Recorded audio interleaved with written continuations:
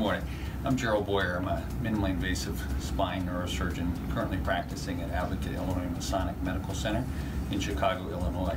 I want to talk to you today a little bit about VTI InterFuse products and why I like them for lumbar fusion, particularly for minimally invasive interbody fusions.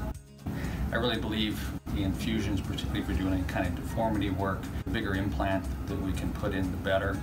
We do know that implant size is inversely proportional to the amount of subsidence, so the larger implant that we can get in, the better. And one of the limitations that a lot of surgeons face is if you're doing a minimally invasive surgery, for instance through a tubular retractor, it tends to limit the implant size with most devices.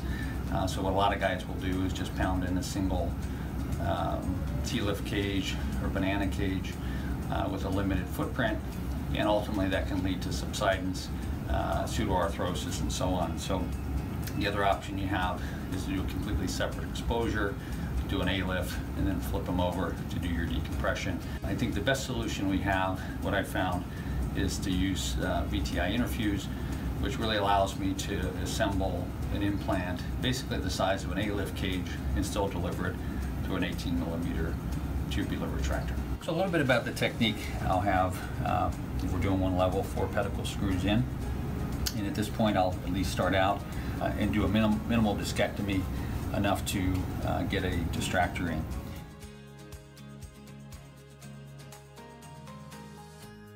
I'll start with the largest distractor. I typically will use a paddle distractor. I will place the paddle distractor in, distract the disc space, and then lock down my pedicle screws bilaterally. And then if I haven't achieved enough distraction, I'll take the distractor out, grab the next size distracting instrument, and continue to progressively distract. So once that is achieved, then I'll move to my shavers, and again doing this all through an 18mm tube. Go in with a paddle style shaver, and again it's fairly easy to clean out the side that the tube is on. And again, we're planning for just a unilateral approach through the tube, so we also need to get the contralateral side.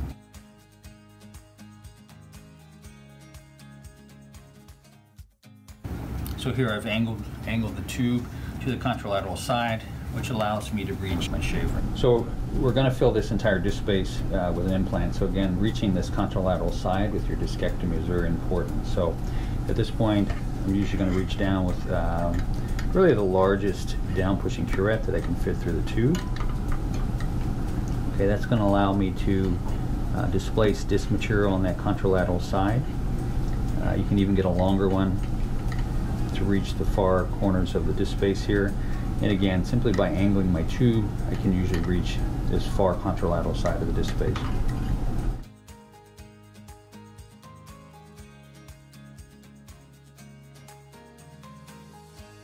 At this point, once the disc prep is complete, I'll usually angle my tube once again. We've done our distraction, we've done our disc prep.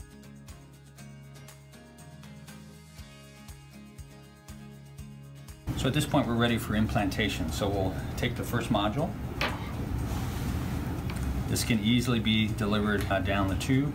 There's usually just a little bit of resistance there that will hold the implant in place but still allow you to translate it over. Most of the time when you place this in, I try to go as medial as possible with this first implant.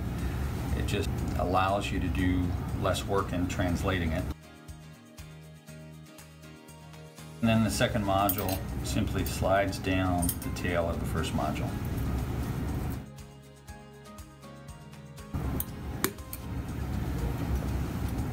You'll hear an audible click as it snaps in place. Sometimes you need a little bit of counter traction. You can hold this with a hemostat if you want. At this point, you'll need to cut the tail off the first module. There's a rotation style cutter that will slide down the tail of the first module.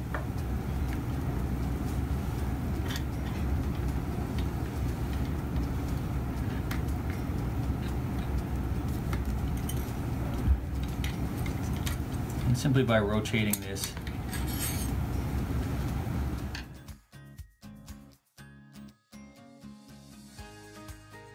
There's a positioning device that you can simply slip down beside the implants. It's curved at the end. Generally I've got to use it both directions, so you can slip it down. Use that to slide the device immediately. Sometimes I'll flip it around, just get a little bit more of a mechanical advantage. The instrument is removed, leaving the tail for the second implant. We'll then take a third implant.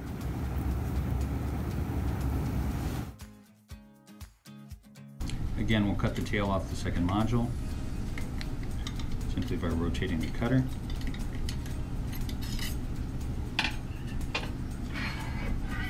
Again, we'll take the positioning guide down through the tube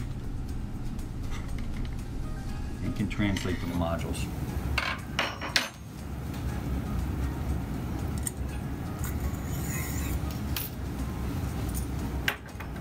Simply repeat these steps with the fourth modules.